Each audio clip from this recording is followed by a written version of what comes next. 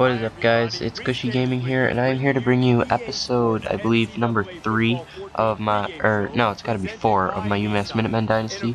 And today we are playing Kansas State in Kansas State, so definitely a game that would be really nice to win. But do I think we're gonna win? No, I don't think anyone thinks we're gonna win, to be honest. But yeah, we're averaging 314 rushing yards per game. I mean, that's how much we're allowing, and 156 passing yards. So that's 460 yards a game that we're giving up. That's gotta change really fast. And Minutemen, we suck tails, and it turns out to be heads, and that's about basically sums up what's gonna happen this whole game. Nothing really goes our way, not really expected, but see Mike Wegson coming out. He had a decent game yesterday. Well, not yesterday, last week. But here comes Lorenzo Woodley getting a pretty decent gain on the first play. But Wegson coming back, and he finds DJ Woods. I don't know how he caught that ball, but it seems every other time I throw it him, he drops the ball. So Wegson slides in there. And in real life, DJ Woods, I didn't think he was that bad. But here we go, read option again. Guy misses his tackle, and we get 8 yards out of it. So, not a bad play at all. We'll take it. And then here comes Wegson again, keeping it for himself. And will he score? No, he will not. He'll be tripped up. And he'll make it to the 2-yard line. But it doesn't matter because Lorenzo Woodley's going to punch it. Nope, he'll get stuffed. Got horse collared right there, but it doesn't matter because here he punches it in. Sorry for the spoiler. But, that basically gives us a 7-0 lead, something no one really expected us to have, a lead. Yes, L-E-A-D, lead. We have a lead in this game somehow. So here comes the studio update. LSU beating Kent State. I don't even know why that's surprising and why that's even a studio update, but here comes Thompson. I don't know his first name, so but look at this. If he would have kept going to the left, he probably could have broken that one for maybe not all the way because the speed was pretty down. But here comes Robinson, and hey, maybe the first play we're not letting a touchdown. So that's 2 weeks in a row where we have not allowed a touchdown in the first play of the game. It's definitely an improvement from the first week. Clearly. Here comes John Hubbard. Oh my god, nothing really special about that play, but that's his first run. Keep your eye on him. But here comes Daniel Sams getting the first down and some. It's an 11-yard rush, and now they're really threatening. And look at Hubbard here, and look at Saintville. Like what the heck was that? Like really, that's the best you're gonna do? Like, if I'm coming out here and like that's what's gonna happen, why do I even try against teams like this? But they will get the extra point, and that'll knock things up at 7. And Dudley Giles, TDG, Trey Dudley Giles, that's what I'm gonna call him. And that always happens. I always try to bounce it to the outside on kickoff returns. It never works, but I just can't. It's like some weird addiction, I think. I don't know. It's really weird. But there you see, we're getting a 4th and 1, and I really hate going for it. I just don't like going for it. It's not realistic or anything. But I had to here. I mean, we're going up against the 16th best team in the nation. I mean, we need every chance we can get. But after that play, we go 3 and out, and then look at that. Randall Jett barely saves the touchdown. But it doesn't matter because Hubbard will get stuffed, and then Hubbard will punch it in. I don't know why I showed that play of him getting stuffed. There's nothing really cool about it. But that's probably one of the few times we stopped Hubbard for not a gain of 16 yards today. But here comes TDG with the kickoff return, and Wegson will run the read option, and he'll get stuffed. And that'll basically do it for that drive. And we will go for it, actually. Very dumb call here. I don't know what I was thinking right now.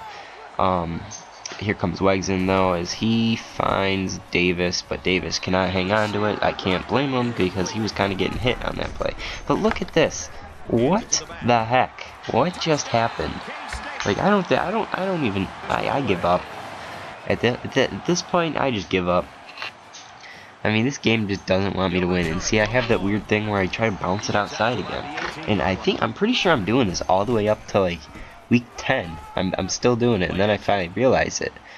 And I think I stopped at like week 10, but I really hope we start performing like an actual team as we go 3-0. And Hubbard barely getting stopped up again by Dudley Giles.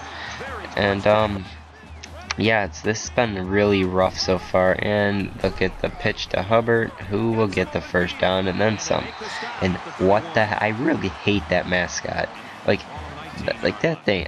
Like in all of NCAA football, even in real life, I just cannot stand that mascot. As Hubbard just takes it 19 yards to the house. But like back to the mascot, I just don't like that mascot. It just looks so stupid to me. I don't know. It's just something about the mascot. But here they go, taking a 21-point lead on us, and clearly this is not our day. So it's kind of reminded me of the Wisconsin game, but it's probably even worse, to be honest. Tajay Sharp here with the return, no blocking, as we do that thing where he bounced to the outside, and hey, it actually got us past the 20-yard line this time. But we will end up punting, but it's a fake, and Matt Carini will get 8 yards on the play, and a first down and 10. But here comes Wegson, who finds Bernard Davis to the 40-yard line, and Bernard Davis will fumble. So, yeah, but they are going to review that, and they're going to say his knee was down before the ball came out, so we will get that ball back, and Wegson dropping back this time, and he makes sure it doesn't matter, because he throws a pick.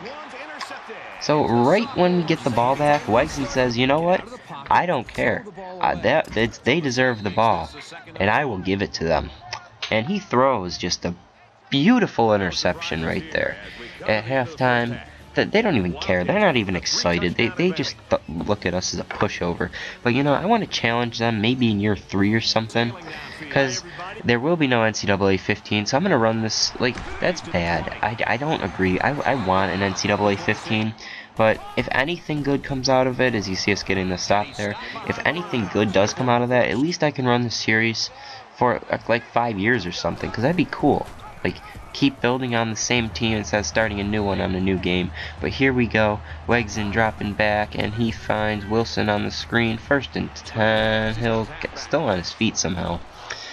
Pulling to John Hubbard there. And here comes Wegson again, looking on the screen again. And Wilson's going to get some blocks, but he gets hung up a little bit on his blocker. And it is just enough for him not to punch it in for 6. And look at the replay here. I just really like that play. And here we go, selecting the, I don't even know what I picked right now. I think it up the fullback dive, I think. Handing off to Matt Carini, who gets shut up at the line of scrimmage. Oh my god.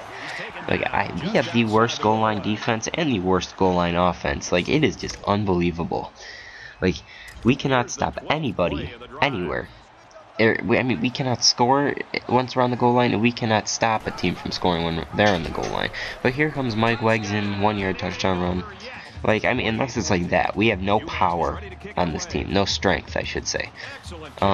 Here comes Lockett doing a little dance back there. I don't know what that was about, but hey, we stop him at about the 19, 20-yard line.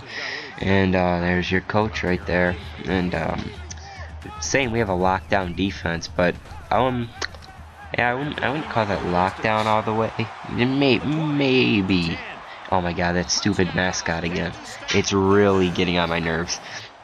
Daniel Sams has thrown 5 passes. He's completed all 5 of them, but there Mike Wegson finds Tajay Sharp, and then check this play out. Mike Wegson again finds Tajay Sharp, 24 yards on the play, and sets us up with a 1st and goal, and Wegson will send Ricardo Miller in motion and hands off to Jamal Wilson, 1-yard touchdown run. And I am running a 4-3 defense right here, as you guys can tell. But Sam's just completely, oh my god, Sexton, why, I'm wordless right now. I can't even begin to comprehend what just happened. 70 yards, and no one even bothered. And hey, this was becoming sort of a close game, and that, well, not really, but I mean, it's close. It was at one point. It was not a blowout. But then Wegson happens to find Zimmerman, not really the guy we were looking for. And then as if things could get any worse, John Hubbard will run it in for yet another. That's about their third long touchdown run. 77 yards. Every time they get bigger and bigger and bigger. But yeah, here comes Wegson again, and he finds Barnett. Wow. You know, I think Wegson is under the impression that the more he completes it to the other team, his completion percentage will grow up. But yeah, that's really it for this video, and I am out, and I will see you later after the stats, next episode. So I'm out. Peace.